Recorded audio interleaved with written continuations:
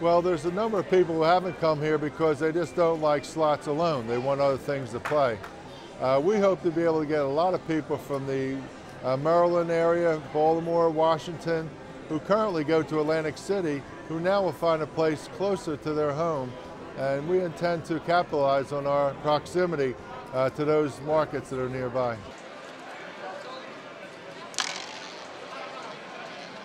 Well, now we're a full-fledged casino.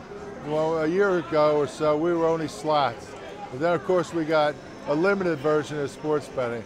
But now we are absolutely the same games you would have in Las Vegas, Atlantic City, or any major destination. This completes us. We're a full-fledged casino.